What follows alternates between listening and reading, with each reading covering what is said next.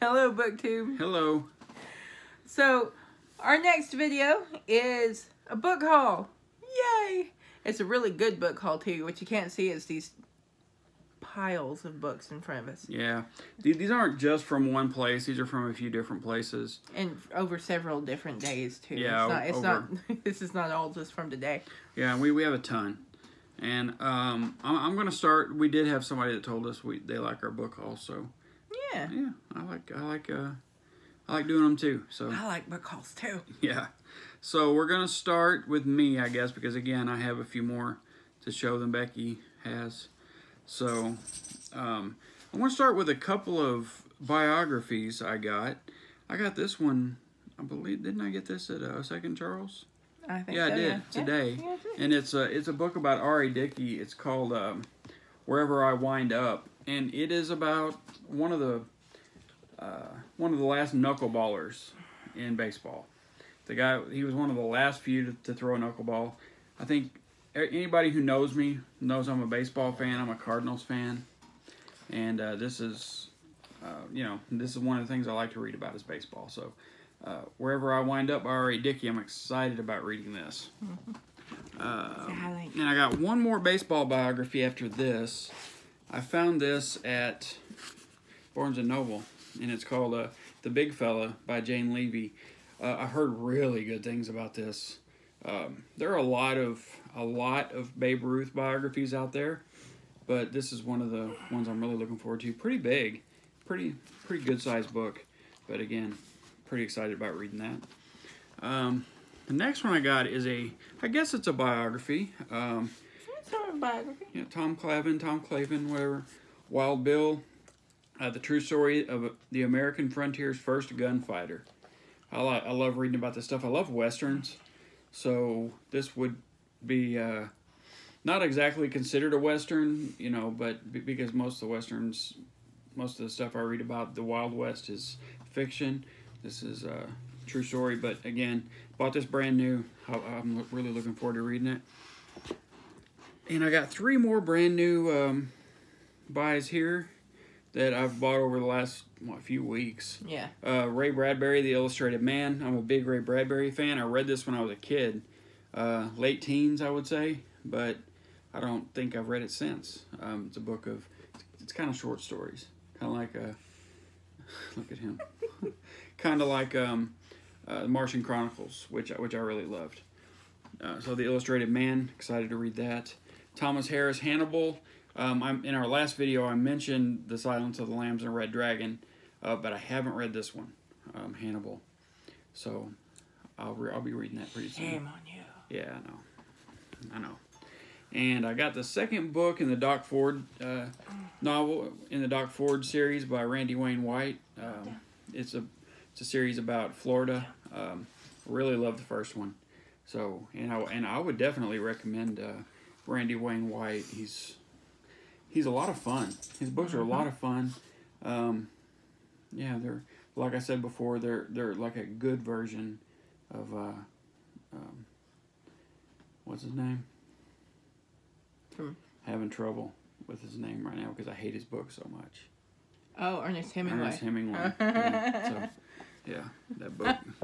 Whoops, dropped it. Ditto.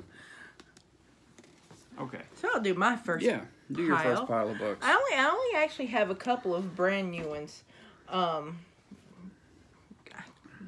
have no idea why. The first one is The Hunting Party by Lucy Foley. It was just actually suggested by someone at Barnes & Noble. We're walking in, just sort of perusing novels, and he's like, "Hey, would you like some recommendations?" I was like, "Yes, I would." So, and actually, a lot of people would be very fond of knowing that people in Barnes & Noble are starting to act like they know something about books. Yeah, see, we got a guy who actually reads books. Yeah, at Barnes & Noble. Yeah, well, it's 2 crazy. of them. The guy that checked us out too.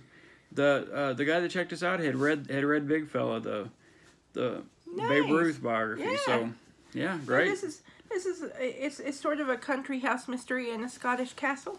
You can't go wrong there. I'm actually really looking forward to reading that. And if I manage to get through my March Mystery Madness TBR. TBR, yeah, all of the acronyms.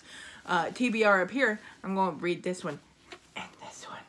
This is The Haunting of Ashburn House. This even goes along with they both go along with the March Mystery Madness prompts. I'm so excited. This one is it's a haunted house book. It is right in my wheelhouse. And this author, 5 words in the title. Yeah. And the other one is published in 2020. This author, she writes a lot of haunted house books. So I'm really, Link, stop shaking the table. So I'm really looking forward to finding some more of her books. I looked at Second and Charles today and they didn't have any. So I'm going to have to order some online. Yeah. And another one. Because that was like, what, $16 or $17. So. Yeah, that one's it's Oh, yeah, I forgot to mention, Barnes & Noble had a sale going. It was buy one, get one 50% off on these. So it got really good sale. Yeah, really good. Now, this one is called The Palms by Clay Anderson. Now, Clay Anderson, he actually owns and runs a little bookshop in Dahlonega. So what's it called? The Bear?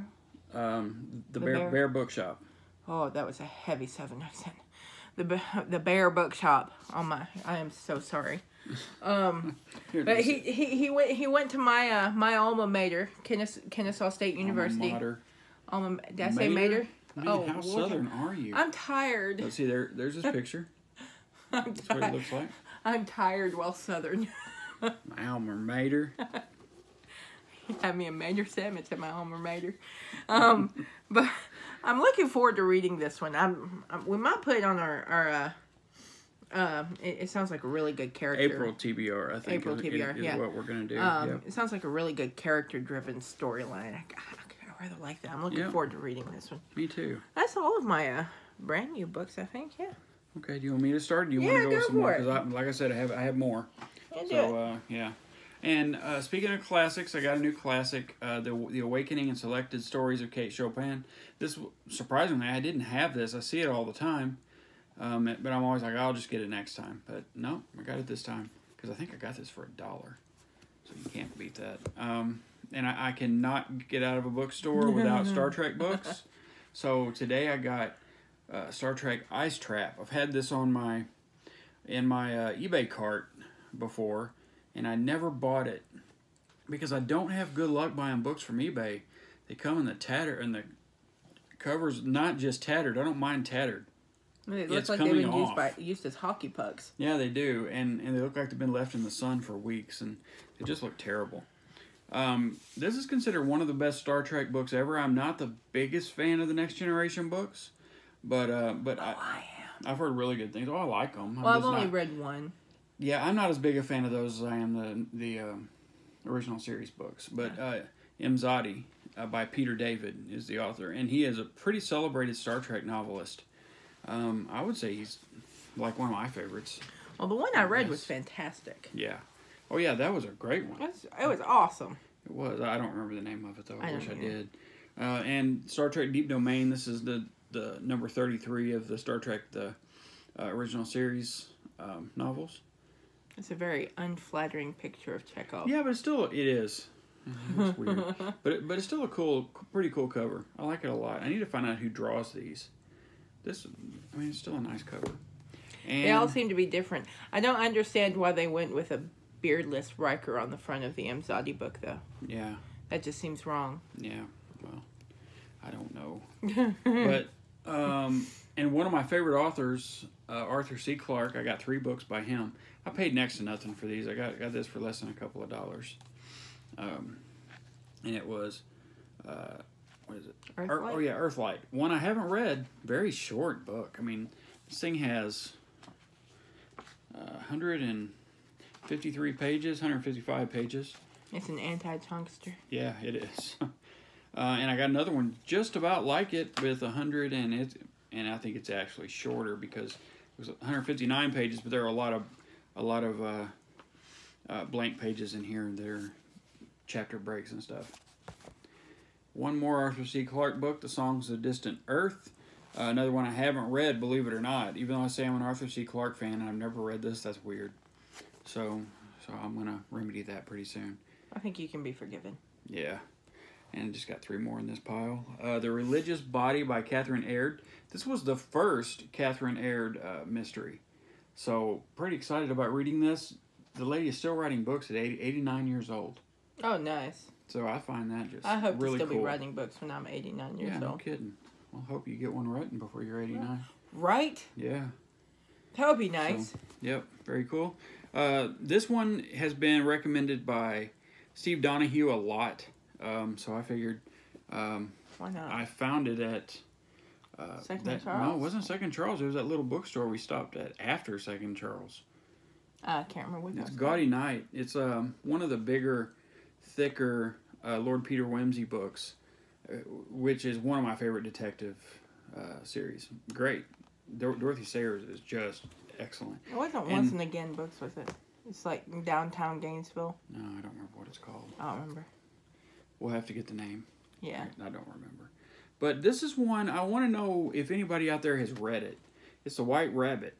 It's by Bruce Marshall. So I'm sure Steve Donahue's read it. So if he sees this video, can you let me know what you think of it? I have no idea. But I'm pretty excited about reading it, actually. It looks and sounds really good. It's a true story of World War II. So yeah, that's a book I want to get in pretty soon. So you go ahead with your next. So, with the exception of one book, the rest of my books are all mysteries. We'll start with the Agatha Christie's. How about? So we found out, well, sort of Agatha Christie. It's an Agatha Christie Companion, Complete Guide to Agatha Christie's Life and Work by Dennis Sanders and Paid less than $2 for that book. Yeah, it's a great book. I can't wait to it's got dive into it. All of her novels, plays, or it has a summary and plot lines and stuff of all of her novels, plays, and movies. Yeah, it's a great companion. Probably something you read about it. You read about the book before you start the book, and then you have that's great information when you start into the main book. I like that idea. The second one I found, I was excited to find this one. I found it at Second and Charles today. It's The Murder on the Links by Agatha Christie. And who was it that said I should read it? It was Storm Reads. Yeah. It was Storm Reads. So it was Stormy. Said she had just read this and loved it. We'll put a link to her videos down here in the comments. Yeah. She said she absolutely loved this, and it's a Hercule Poirot mystery. I mean, how can you not? Yeah. I can't wait to get into it. It looks like it's about golf. It's a great little copy of this. Yeah, it is. I like it. It is. We found a lot of gems today, and a lot of these we actually got on clearance for like 50 cents, 25 cents, $1. Yeah. Like these are Margaret Erskine novels, Number 9 Belmont Square and Harriet's Inspector Farewell. Finch novels. We haven't read these. I've never heard of them. I'm pretty stoked about trying these things because these seem like our kind of books. Look at that cover. Yeah. How awesome is that? Look this I one. believe they're British mysteries. Yeah. They look maybe Country House mysteries. Maybe, I don't know. They look so good. Yeah, they do. Just by the cover alone, I'm looking forward to reading Excellent these. covers. I just love them. I love me a good British mystery. The next one is kind of the same. Yeah. A Case of Murder and the Great... It's another British mystery. Mm-hmm. It's a crime novel. Alive and Dead by E.X. Ferrars. The cover, it's kind of upsetting. Yeah. Really kind of upsetting. It's... Whew. So was the other one I had. The first E.X. Ferrars book I bought last time we were there. We got them for a quarter a piece. It actually looks like a real crime scene. It's kind of creepy. But again, a good British novel. Yep. Speaking of which... although I don't think the author is British here. Is she not? I don't think so. Oh, no, she is. Okay. She's a film commentator on BBC. I wonder what in a Cotswolds cottage with her husband, MC Beaton, does. So, yeah, she's British. Terribly British. This is the first Hamish Macbeth novel, MC Beaton, Death of a Gossip. I've been looking forward for this book and the first of her Agatha Raisin novels. I haven't found the first of the Agatha Raisin novels used yet. I will. It will happen.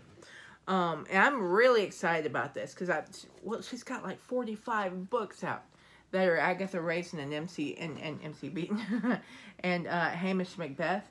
So I'm really looking forward to this because she's been going for a long time on these two series, and I feel like I need to catch up. Yep. And Yeah, we'll stop there. You go with Okay. your next pile. All right. I So, have to put these in order. first things I'm going to show here on these piles are, I got these, I think, from eBay over the last few months. I found the first Rumpole Omnibus by John Mortimer. I've had these recommended to me forever, the Rumpole books. And so I'm going to read these. I found this one, and I got this one as well, the second Rumpole Omnibus. I don't know if they're all short stories. There might be a couple of novels in here. I'm not sure, like short novels. But this is one author I am excited to read, and I just can't wait to read them. A couple of really pretty penguin omnibi. Yeah, they are. And I got In Search of Lost Time Volume 2, Within a Budding Grove by Proust. And again, on our last haul video, I had found a copy of this, but it was crap. So now I get to upgrade the novel. The other one was just it was not acid-free paper, and it was just it was going to hell. It looked like it had been set on fire. It did. It looked really bad. It's kind of rough. Yep. I found this as well at Goodwill. Tales of the Dying Earth. It's it has all 4 Dying Earth novels in this one copy. It says $20 on the back. I got it for, I think, $1.45 or something. It's a pretty book too. It is very nice. Pretty, yeah. I got a copy of something I haven't read, but I really need to get to is Lolita, Vladimir Nabokov. I've read Lolita. Have you? Yeah. I didn't know that. Yep. Read it in college. Okay. Wasn't a fan. Going to cover up part of this cover. Don't want to get in trouble on Facebook. Goldfinger, Ian Fleming, James Bond novel. I don't know if it's... I think Dr. No was the first James Bond movie. And I have a copy of the book as well. She's only kind of given to me new. by a friend. Yeah, kind of. Close enough that I need to cover it up for She's classily covered up with Yeah. other body And parts. I'm trying to collect all these books, and I'm about to start reading these. The Philippa Gregory Tudor novels. Pretty nice covers on all of these. They look really cool. Mm-hmm. And you can find them anywhere. Like I've gotten all of these used for, I'd say, less than $2 each. And last of this pile, then I got one more small pile. The Name of the Rose by Umberto Eco. Novel I've been excited to read for a long time. Yeah, me too. I'm actually really looking forward to this one. It's like a good Dan Brown story. Is it like a 12th century murder mystery or something like that? Yeah, something like that. Something like that. But it's like, I mean, Dan Brown only good. So. Yeah, Dying to get that in there, weren't you? I was. Dan Brown sucks. I like Dan Brown. Yeah, he sucks. Okay, your turn. Right, okay. So I found at Second and Charles some more of my Susan Conant books. That she does the dog lover's mystery. And if you're a dog lover, I mean a true dog lover, you really, really love dogs like they're your life, she's the woman for you. She's a dog trainer, loves her Alaskan Malamutes, and honestly, about half of the story just sort of goes to the wayside because she's talking about dogs. Constantly talking about dogs. And she treats dogs like people. It's amazing. I really like these books. They're very, very different than most cozy mysteries. They're not quite as cozy.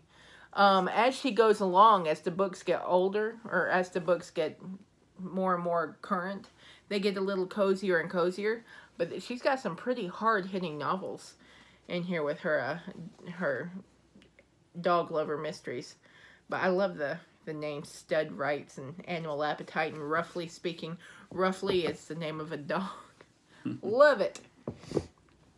We also found this really interesting book. It's called The English Country House Murders. Yeah. A classic crime fiction of Britain's upper crust. Edited by Tom Godfrey.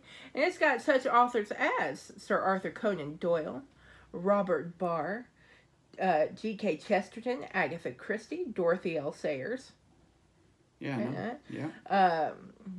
Let's see. By P.G. Woodhouse. Where? Oh, Ngaio Marsh. Yeah. Lots of P.D. James is in here. Lots of really good authors. Isn't Orczy in there as well? Orczy, I don't know. It's too fun. But oh yeah, right there. Imuska, Baroness Orczy. Yeah. I love a good country house mystery. Love it. Love the claustrophobia of it all. So I'm going to dive face first into that. And now for my one mystery book my one non-mystery book.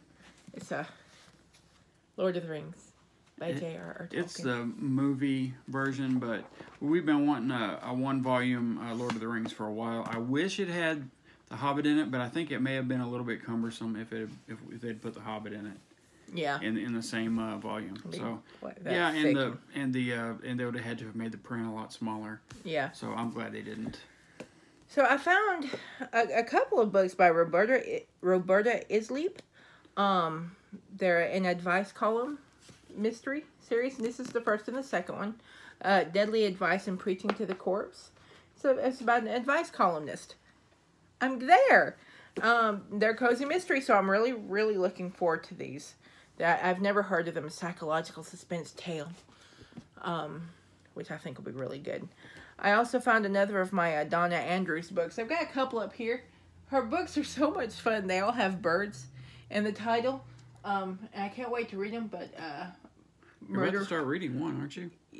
No, the first one. No, it's not it didn't meet any of the March Mystery Madness prompts. Oh. I wish they did. It was called Murder with Peacocks.